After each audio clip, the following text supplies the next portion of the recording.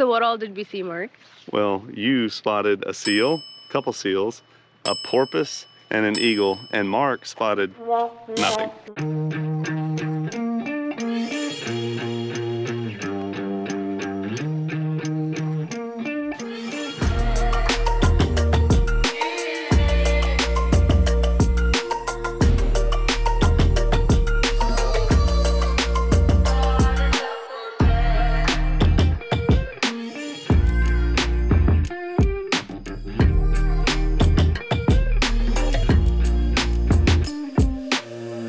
If you enjoy our videos, be sure to hit the like button, subscribe, and turn on notifications so you don't miss any of our future content. Look at how the clouds are completely covering the mountain right now. That is so cool. After leaving Fort Washington early in the morning, we drove to Anacortes Ferry Terminal. Anacortes Ferry Terminal is about 1 hour 25 minutes north of Seattle. Information regarding the ticket prices and times can be found online, and it's a little more expensive if you have a vehicle versus if you're just a passenger. Where are we going? San Juan Islands. Who's excited? Me. Well, excited about the ferry ride. It's our first ferry ride where we are taking a car. We've been waiting in line for 2 hours and we are ready to get on this ferry and get there. So you can get on the ferry, but if you have a car, which we do have the rental, then it might be they might not have a spot for you. So we wanted to get here in time, make sure that we did have a spot. So that's why we have been here for 2 hours and now we're finally getting on the ferry. I am floating out to sea. Time will take it all from me. Don't know where the wind will take me now, but we'll see. But we'll see. And after a 1 hour boat ride, we are here. I am searching endlessly.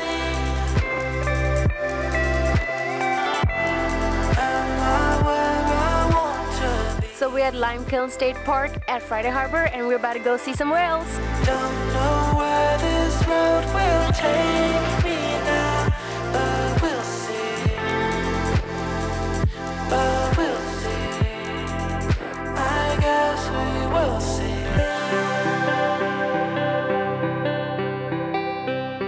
I guess we will see.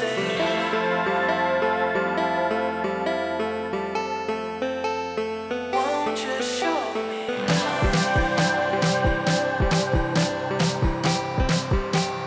Won't you show me?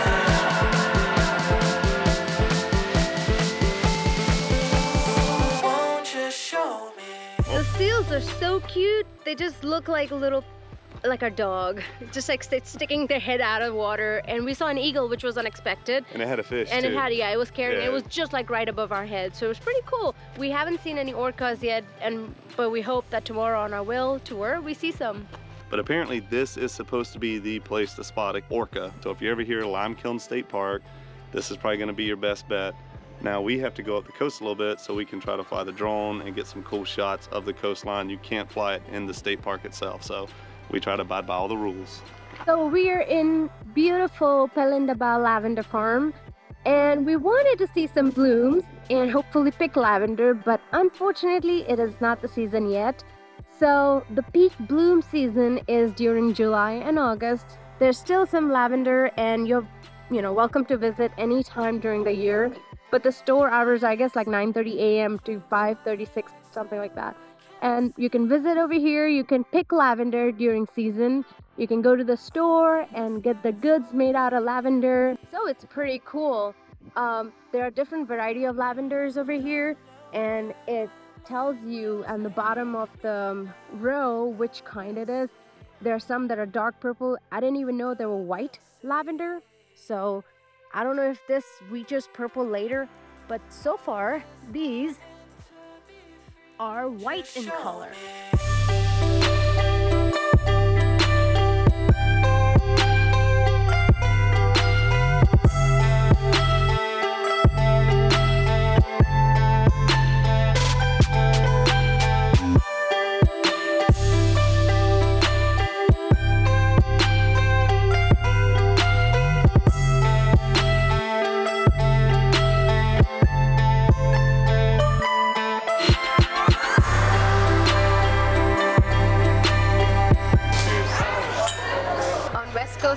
eating Dungeness crab tots.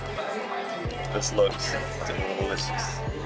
Look at that. After eating the best burger I've legitimately ever had in my life, I mean seriously, it was a Wagyu burger. And the Dungeness crab tots, which were amazing. We enjoyed the view from the harbor for the evening before getting up and exploring the rest of the island the next day. All right, so our first stop of the day is the Cattle Point Lighthouse. It's on the southern tip of San Juan Island. The drive here was beautiful, and it's by the American settlement that we'll be talking about later in the day. But anyway, the drive here is real pretty. You pull off the road, there's a trail that takes you maybe 10 minutes to walk to get you to the lighthouse, and it's a pretty walk, but the views are absolutely incredible. Close my eyes so I can see all these lights are blinding me. Don't know where my mind will take me now, but we'll see. We'll see. All this longing to be free. What if I could let it be? Don't know when I'll ever find out how, but we'll see. But we'll see. I guess we will see. You literally walk right on the edge. It's a pretty cool little hike. That's a long way down. Oh, Mark! So, I know you can see it probably, but on top of the lighthouse there's a bald eagle sitting there. Oh my god, these birds are so majestic.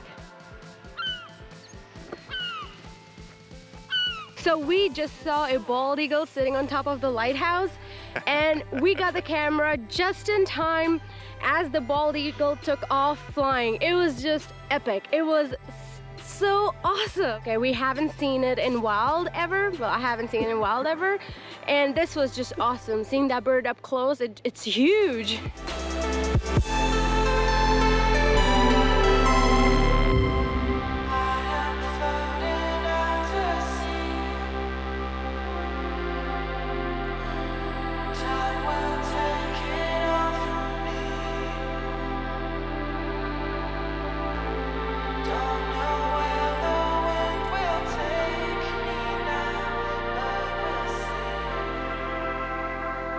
All right, so that's it for Cattle Point Lighthouse. The next stop is going to be the American Settlement. All right, so we are here at the American Settlement. And the cool thing about the American Settlement is in the 1800s, there was a treaty signed between Great Britain and the United States. And it was real ambiguous over like which part of the San Juan Islands were owned by which country. So there was kind of like a territory line drawn down the middle of San Juan Island. And the British camp was to the north and US had a camp to the south. And they actually went to war because a pig from the British camp crossed over to the US camp and someone from the US shot it, and that sparked like this whole big conflict between the two countries, and the US had to actually send reinforcement troops to help settle it, and you know, now it's owned by the United States. But that's a pretty cool little history here.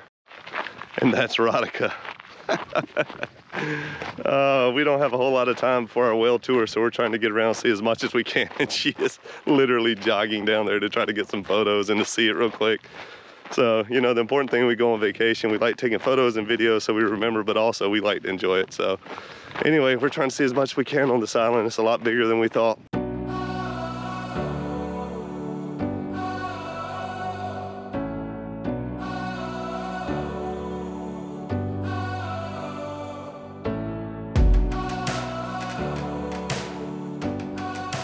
Are you trying to open the door? She's got to touch everything. But anyway, this is pretty neat. It's small, but you know, there used to be a lot more to it, but the view that these guys had here was incredible. This is how it used to look. So this was Officers Row, which if you look there, those two buildings. It's only those two. Yep, and had a guardhouse, schoolhouse, orderly room. Hospital. Yeah, hospital back there. carpenter shop, cookhouse. They had like a whole little village set up here, or a whole little camp, I guess. But anyway, it's pretty much empty now, except for the 2 houses that were on Officers Row. Still a pretty cool thing to go see. It's a piece of history. Some tea. All right, so that's it for the American side. It's pretty simple over here. We've heard the British side is more beautiful, but we're gonna go check it out. We heard it's got a garden. Yeah. And Radhika has been telling me that we're gonna get some tea and crumpets if we go over there. I don't think that's true anymore, but it's gonna be fun. I've heard the British side is like a little bit nicer, so we'll see. We'll see you there. After reading all the stories about the pig and then driving all the way from the American camp up here, which is like 25 minutes, I have no idea how a pig made it that far, so that's pretty awesome. And not only that, but how the heck did the British find out that the Americans actually killed the pig? Who knows? Check this place out. This is just the trail going to the camp, the British camp. So the American camp wasn't as impressive at all. And actually the road signs too, the road was labeled much better for the British camp than for the American camp. For the American camp, actually, we couldn't even find the road, and we basically decided to look at the map and realized that there's an American camp road. So we went on that road, it was a dirt road, and we found the camp.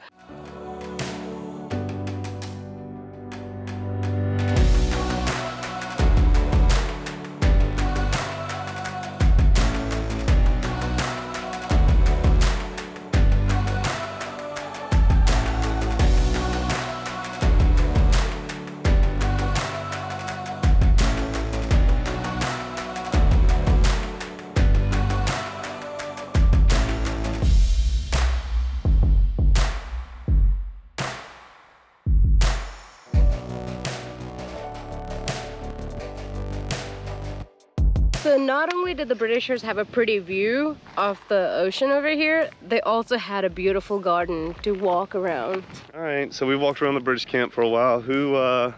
Which camp would you rather be at? I hate to say it, British camp. Yeah, me too. The British camp was pretty cool. The US camp was awesome too, but this is gorgeous on this side. So while we were driving around the island, on the east side of the island, kind of the center east side, there is a San Juan Vineyard. So we're gonna go try some wine from San Juan. We're excited.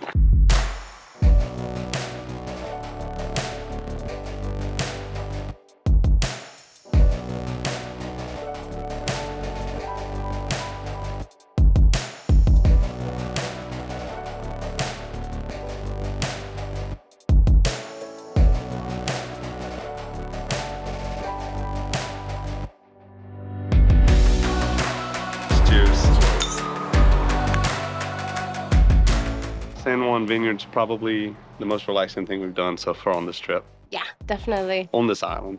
Oh my God, this island is so beautiful and just absolutely, we did not expect this. No, there's much more to do than we anticipated. And honestly, I wish we had another 2 or 3 days here. Yeah.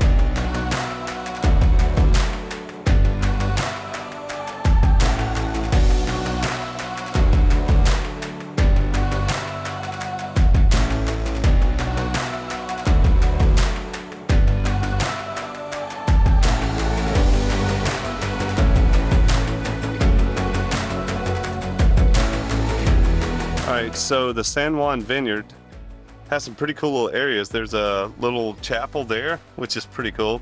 Radhika and I actually got married in a chapel, so we love those things. There's the tasting room over there in the distance. This is like an office area. And then they have this outdoor seating area here, which kind of provides a little protection from the sun. It's really relaxing, and you get to overlook right over here are the fields of grapes that they grow here. And some of the wine that they produce is made from the grapes they grow right here on the island. So while you're driving around San Juan, it's pretty cool to visit the Crystal Acres alpaca farm. And Radhika was curious what the difference between a llama and an alpaca is, and they actually have something inside that told her. What's the difference?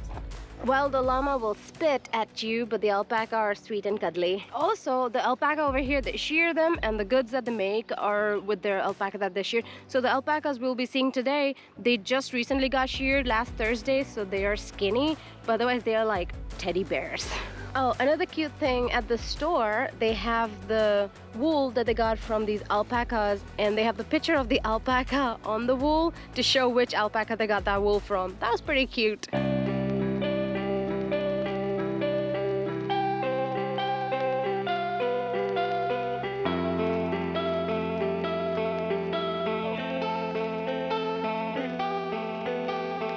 They also told us that the boys are in here and the girls are over there, by the way. And this guy came close to say, hey, my new friend.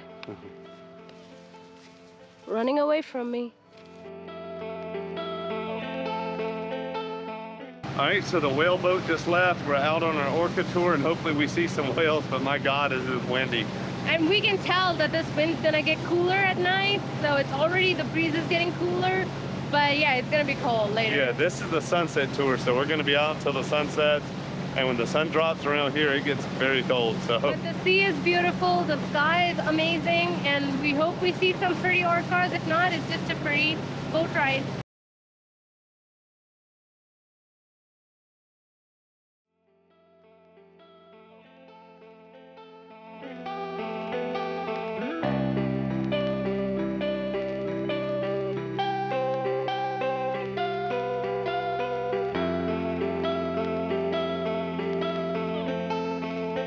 There's a pot of orcas that's headed for Canada now, and because of COVID, you can't cross international water, which makes perfect sense. So they're headed to Canada. We can't go to Canada, so the captain is trying to get us there as fast as possible so that we can see them before they skip across the border. So. Yeah, he said that the Orca is a couple miles from Canada border, so we're trying to get there before they pass. So hopefully we make it and we see some. So here we go. Yeah, fingers crossed. I am floating out to sea. Time will take it all from me. Don't know where the wind will take me now, but we'll see. But we'll see. I am searching endlessly. Am I where I want to be? Don't know where this road will take me now, but we'll see. But we'll see. I guess we will see.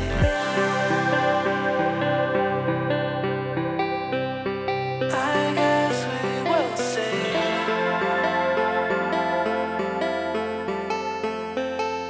Won't you show me?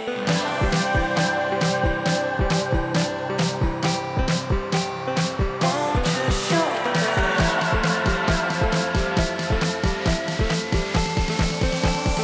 Won't you So we saw a pot of whales, and because of the regulations, we can't get within 200 yards of them, which is like a long way away. But right there is the Canadian border, and they're headed toward the Canadian border, so we cannot go across the border because of COVID. And we're on the border. The whales have crossed over into Canada. That's it. There are the whales over there. Hello. Close my eyes so I can see all